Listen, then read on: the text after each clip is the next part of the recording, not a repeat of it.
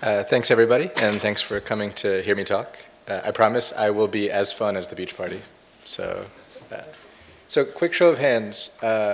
Who here is either dealing with or is going to have to deal with a lot of real-time data very shortly?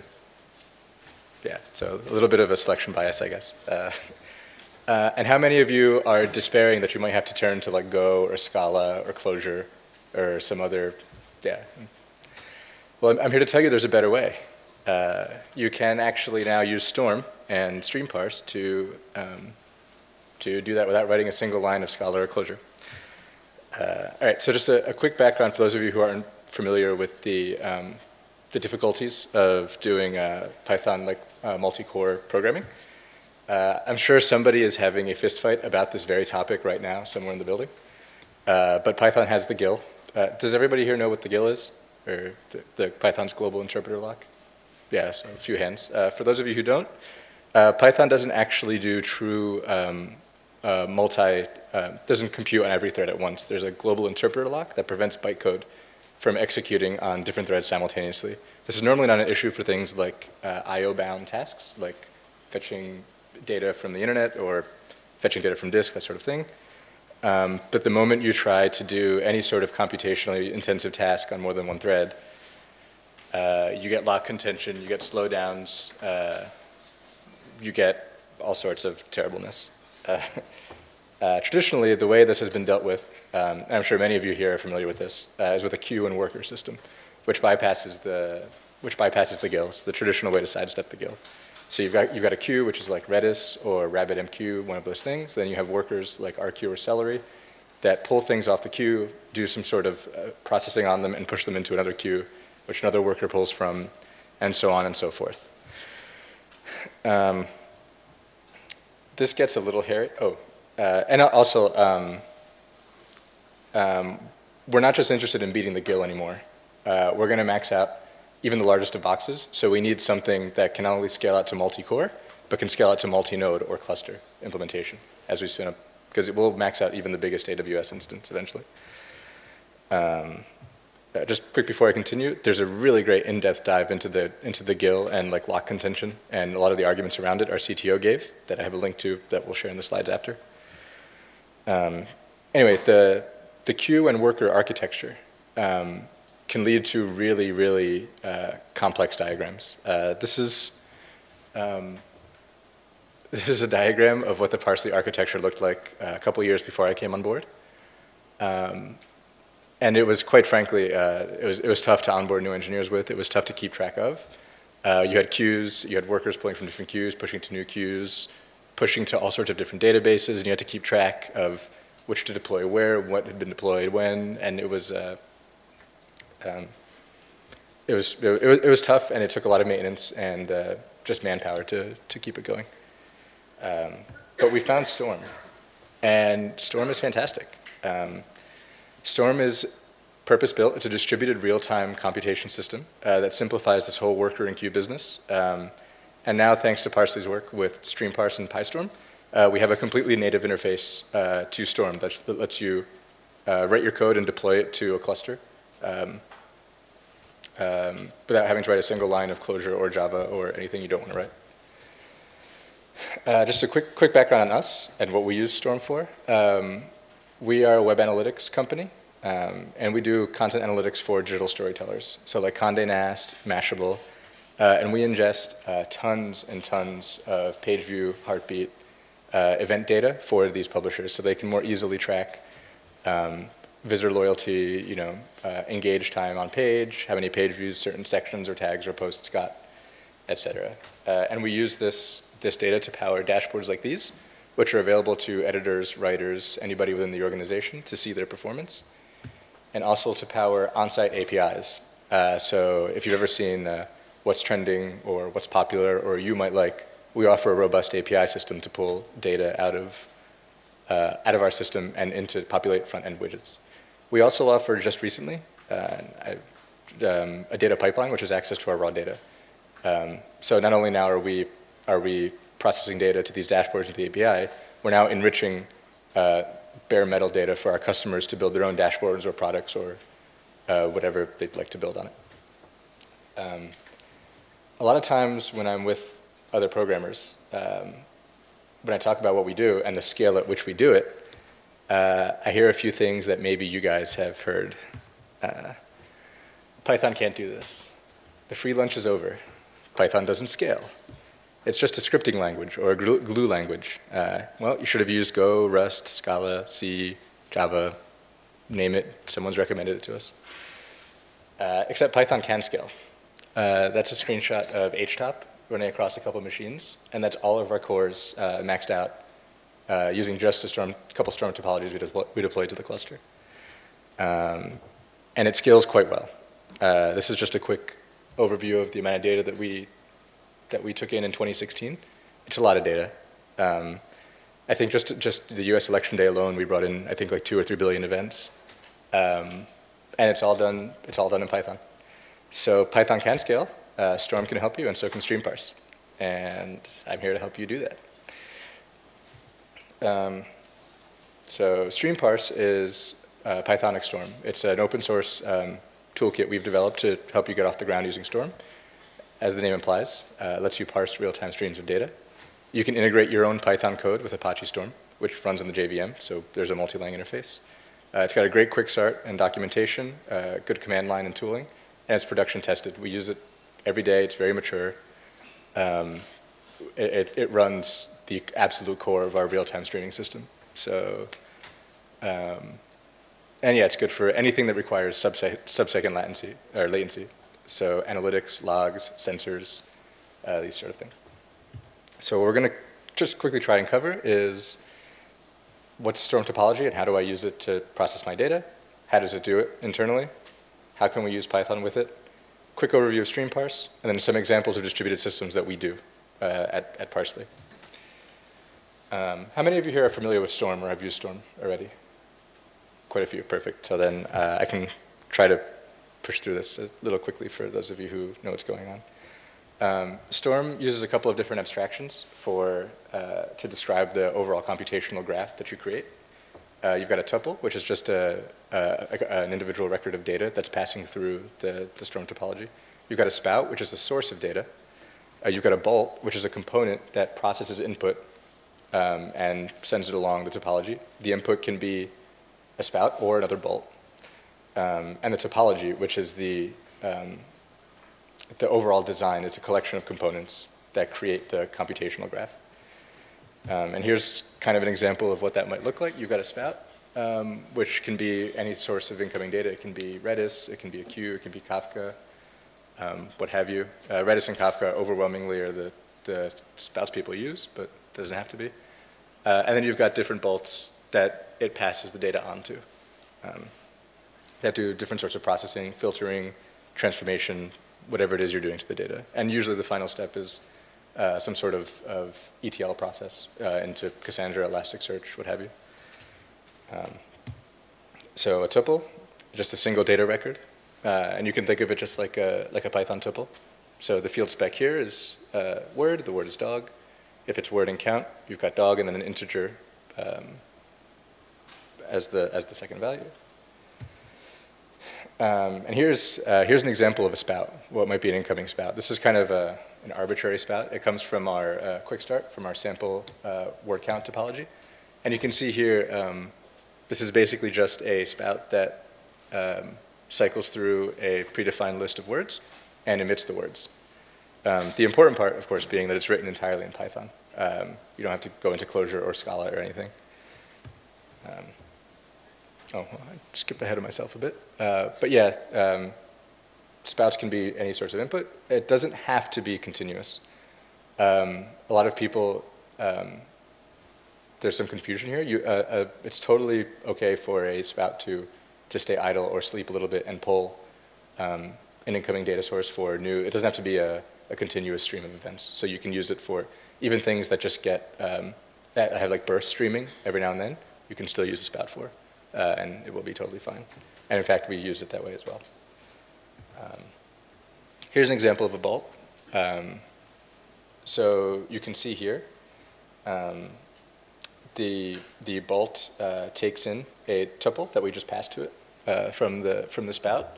And in the process command that you override from the bolt class, you can just do whatever you need to do with the word. In this case, we're arbitrarily incrementing a counter based on whatever the word happened to be. But you can do things far more complex than that, of course. And once you've processed the tuple, you can then pass it on. So you can create very complex computational graphs this way. Topology is simply the description of the graph itself. So you can see here, nothing crazy. We've got our word count topology. We've got a word spout. And then we've got a word count bolt that takes input from word spout, groups on the word field, which we'll cover in just a second, and has a parallelism of 2. And so you can describe your entire topology. This is a very simple one. You can have big topologies with many bolts and spouts, and you'll be good. This is just a quick overview of that. So you've got your input, your output. So the count bolt has the word spout as its input. Count bolt outputs words. You can see how it outputs the enriched tuple. So the original tuple comes in from the spout, and the enriched tuple comes out from the bolt. Something I would like to touch on is the grouping. Storm does have something really cool, which we'll just get to the next slide. You can actually, for stateful processing, you can make sure that based on certain values of the tuple, that it gets passed to the same task for consistency. So since we're grouping on word, that value will get hashed, and then Storm will make sure that tasks for that value will keep going to the same task, which can be really useful. For the bolt, shuffle just means that the tuples will get passed around to tasks. It'll be balanced out, so the tuples will get allocated out to the tasks fairly, so that no one node will get rebalanced. Something really cool about Storm is that it actually acts and fails. It has a very robust messaging system as the tuples move through the graph. So Storm actually acts and fails every individual tuple, which makes it really easy to do reliable messaging using Storm. So you can do like at least once, exactly once, that sort of thing. You can keep track of every tuple as it's going through the chain. Streamparse actually implements auto-ack and auto-fail for you, but you can also do your own. You can override those and have.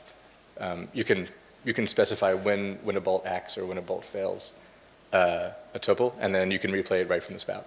So it's really fantastic. It has saved us quite often. The fact that it's kind of like by its very nature, by the tuple tree's nature, you can actually track the progress of a tuple through the system. I won't linger too long here, but Storm also has a really nice UI. Once you've deployed Storm to your Nimbus, the master node is called a Nimbus. Once you deploy it to the Nimbus, you can log in via a really cool web interface, and you can see topology summaries, you can see spout and bolt summaries, you can see number of tuples act and failed, number of tuples emitted, you can see exceptions on each of the workers. It's really useful. It's a great tool for doing real-time distributed computing. And the way it does this is you just have a cluster. You have a Nimbus node, or the master node, and you have worker nodes, each with a certain number of slots that you specify, depending on how computationally intensive what you're doing is. And then you simply deploy the topologies to this remote cluster, and the topologies, based on what you've configured, will use up the slots of the worker nodes to do the computation. You can run into issues of contention there. Of course, if you try to deploy a fifth topology, there won't be any more space, so your topology will just kind of sit there with no worker processes. You can then rebalance the Storm cluster to take that into account, and Streamparse can help you do that. So Storm's pretty cool.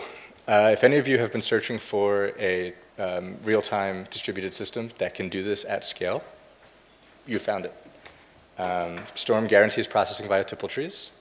You can tune different parallelism for components, so you can have fewer slots or more slots for less or more computationally intensive tasks. It's high availability. If a node drops, the Storm cluster can take care of it. It actually uses Python process slots. Each slot actually spawns a new Python subprocess. So it sidesteps the GIL. It's all running, it's multi-process, it's not threaded. You can rebalance computationally intensive tasks across your cluster. And it handles acting and failing in network messaging automatically. Except until now, it was really hard to use it with Python. Which brings us to our main thrust. Storm does, we want to use Python for this, right? Nobody wants to write Go or Scala, or maybe you do, but that's not why we're here. We're here to stick it to all the people who said we couldn't use Python for this. So there is something called a multi-lang protocol that Storm implements, and this allows you to interface with the Storm cluster in a different language. Storm does ship with something. If any of you have tried to do this before, you've probably encountered something called storm.py. Has anybody encountered storm.py? Yeah. So there's a couple of issues with storm.py, right? I should have had a slide for this. It's not really that Pythonic. It's more of a reference implementation than anything, and it's a bit janky. You got to package up your own jars. There's quite a few issues. So we decided that Storm.py wasn't really taking into account all of the neat things that Storm's multi-lang protocol allows. Because the multi-lang protocol on its face is actually pretty cool. It supports, it's just JSON passing back and forth between the Java implementation and the Python shell. It works via shell-based components, communicates over standard in, standard out. So it's quite clean, very Unixy. It doesn't use Py4j, which I don't know if anybody here uses Spark, but if you've ever hit a Java stack trace and you're like, how did my code cause that? You won't have that here. And it's also pretty simple to implement.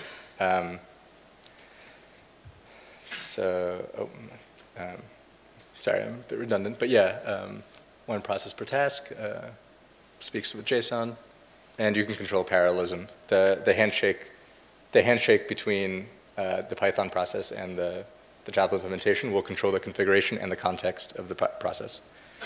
So it's really neat, but up until a couple years ago, there wasn't really a great way to use Storm. And I should note that there's two projects that we have. There's PyStorm, which is really under the hood. It's the multi-lang protocol by which we communicate to Storm. But what we're going to focus on for the remainder of the lecture is Streamparse, which is your interface to Storm that uses PyStorm under the hood. But we do maintain both. Streamparse. We initially released it a couple years ago in 2014. It's had over 2 years of active development, and again, heavily, heavily battle tested. It's got a lot of stars on GitHub. It's got a lot of contributors, 31 contributors, and we have 3 engineers actively maintaining it. And yeah, it's battle tested. We pass tons of data through it every day, many millions of events, and it does great.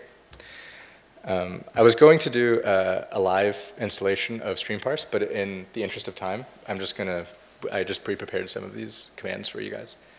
But yeah, all you have to do, it has line. The only outside dependency is line again, which is a closure compiler.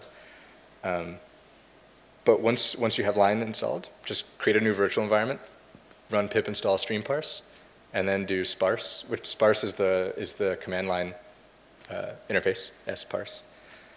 Quick start, and then you can just change into the directory that it creates, and you can actually just locally run a Storm topology right on your machine. Oh, I should have mentioned this. You do need to have the Storm development environment set up on your machine, but you can just download that from the Apache Storm website. It's basically just putting the Storm bin on your path.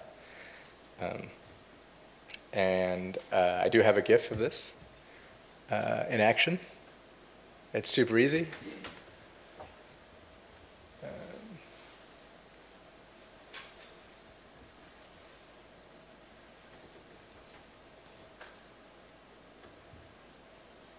Yeah, and you can see here, it's compiling the jar, it's doing everything for you behind the scenes. And then it's off to the races.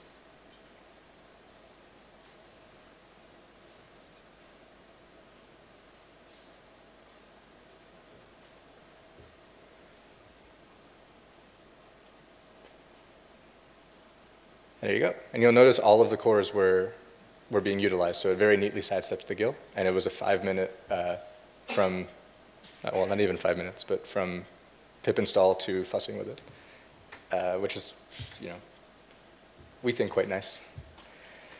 And the same idea, once you have a remote cluster set up and configured, you can simply type sparse submit, and there's a small config.json file that's documented in the help docs that you give it the, obviously the host name, the parameters, et cetera, and so forth. And it does all of this, which is really great for deploying. Makes a virtual across the cluster and installs requirements, builds a jar out of the source code, actually opens a tunnel to the Nimbus, constructs the topology spec in memory, and then uploads the jar to Nimbus and starts the topology. So it's actually really great for kind of taking the headache out of deploying.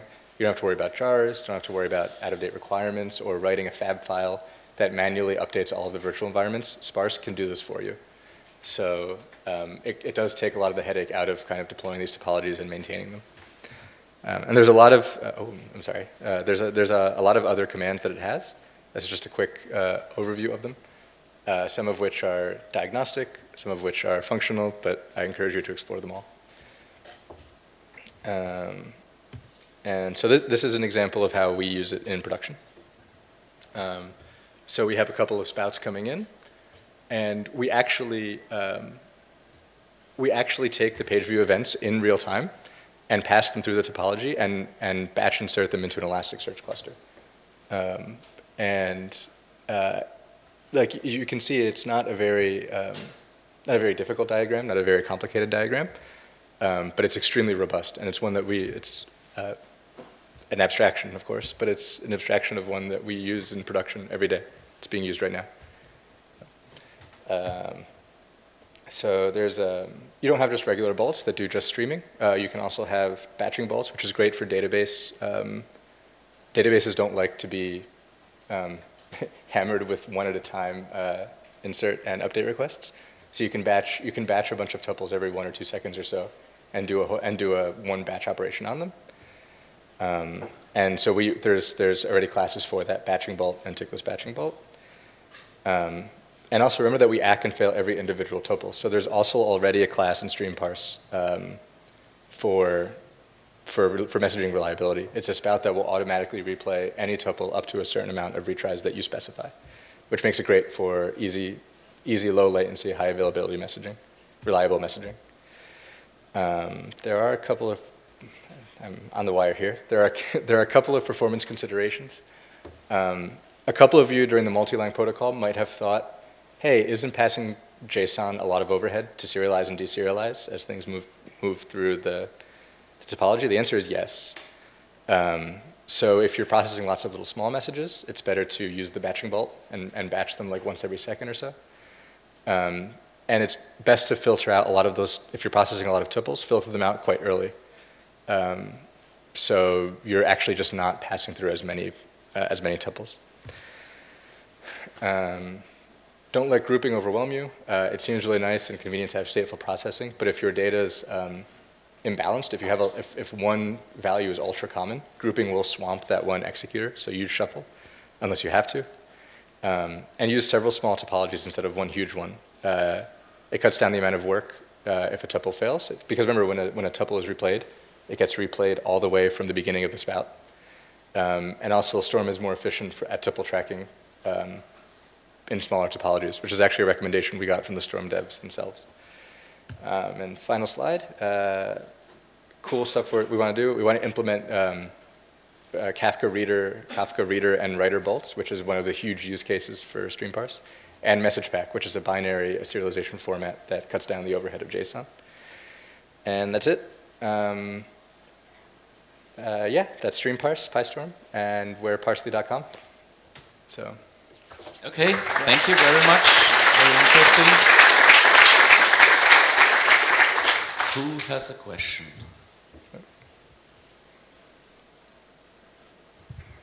So I want to ask, why did you decide to use Storm and not, for example, Spark? That's actually, if I had the time, I was going to go into why we didn't use like Spark microbatching. So we actually do use Spark in our kind of historical analysis layer. but we found that Spark microbatching doesn't really let you do sub-second latency.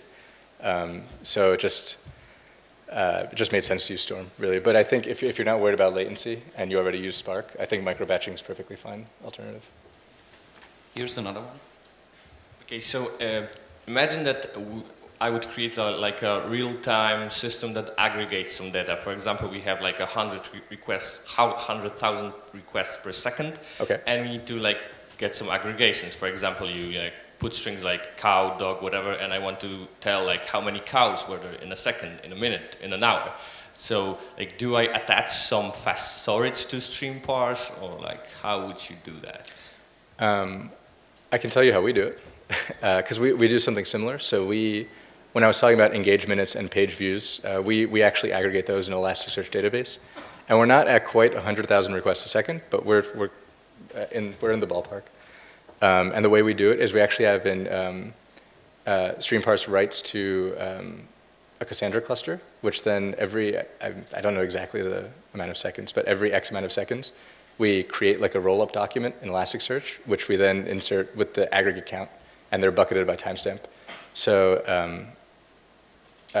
you could actually do Elasticsearch to Cassandra. That whole pipeline actually handles page view by page view quite well. It actually, the latency is pretty good. But you run into issues of storage if you have one Elasticsearch document per page view, which is why we do the aggregate rollups. But I see no reason that a similar situation wouldn't work, doing like aggregate rollup documents in a database. More questions? Yes, over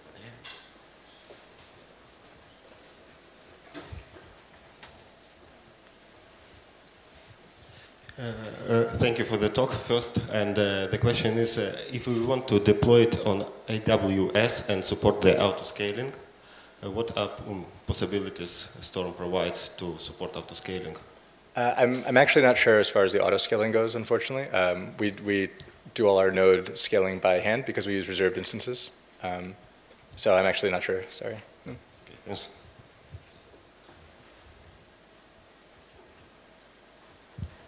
Hi, I want to ask how the Streamparse programming model compares to normal Storm or Trident or I don't know, maybe Spark or Flink.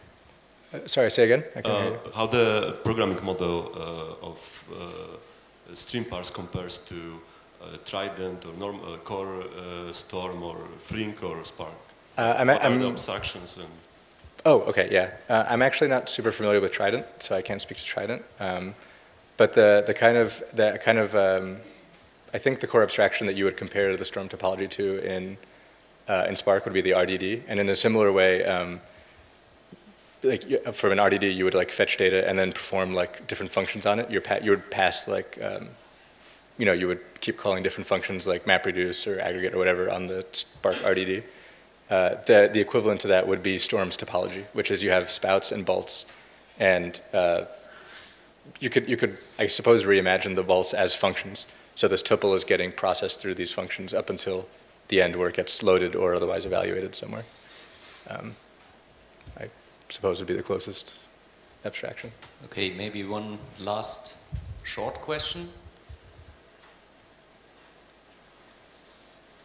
What is a success engineer? That's a good one. So that's you're not the first and you're not the last to ask. So we're basically engineers that focus on. So our product team does like actual core development work and features, and we develop anything that is customer facing or client facing. So I would work on some of those dashboards or the data pipeline ETL or the API stuff would all fall under the realm. So success engineers are engineers who are also will respond to customers' problems and also work on features that directly impact them. Okay, thanks Alexander again. Thank you.